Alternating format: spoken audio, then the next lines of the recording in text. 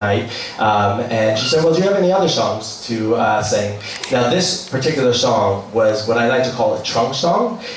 Every time I played it for people, people would tell me how bad it was. They would say, this is the worst song you've ever written, never play it again. Not in that voice, but they would still do it. And I listened to them. So when Stephanie asked if I had any other songs, I said, no. And she's like, okay. And I was like, actually, I have one song, let me play it for you. And she fell in love with it, and the song fell in love with her. And it's sort of been one of those unities. The song doesn't exist without Stephanie Block. And I feel so honored to have her sing it. I feel so honored for her to be here for my West End concert. And let's just bring her back out. The incredible, incomparable Stephanie J. Block.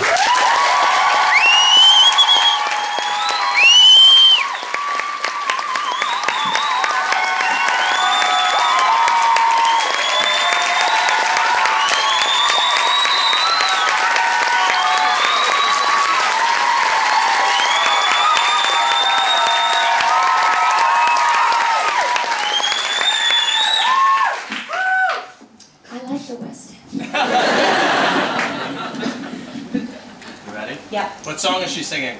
Never Neverland. Nope. But in their accent. Never Neverland.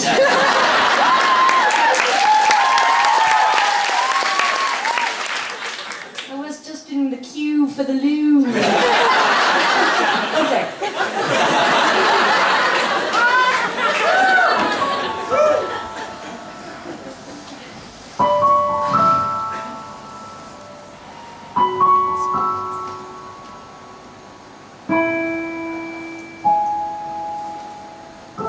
She'd tell me about Captain Hook and all of his men, who followed Peter with a hook replaced as his hand.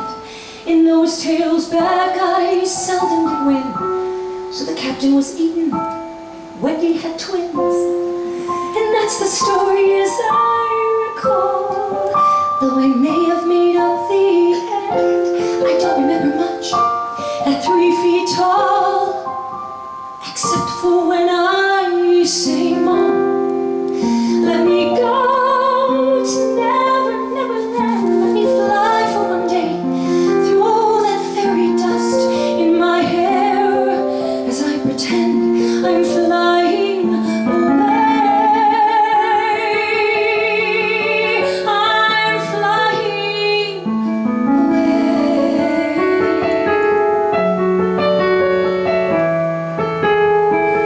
Well, to my surprise, I grew up too fast, and that easy life at Tinkerbell never did last. So I'd silently dream myself far, far away, where I could be immortalized like Peter one day. And that's my childhood as I recall, though in some ways it never did end. I'm standing a little bit taller, except for when I say, Mom, let me go to Never Neverland. Let me fly for one day through that fairy dust in my hair as I pretend I'm flying away.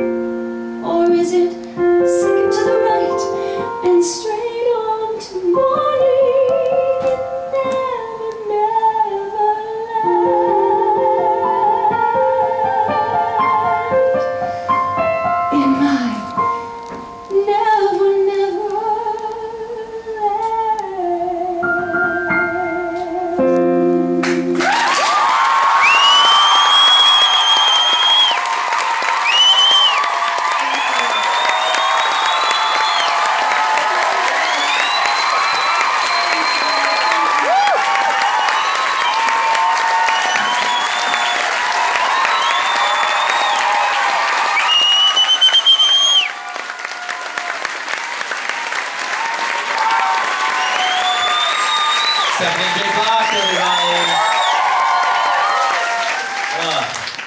Okay. So there are a lot of people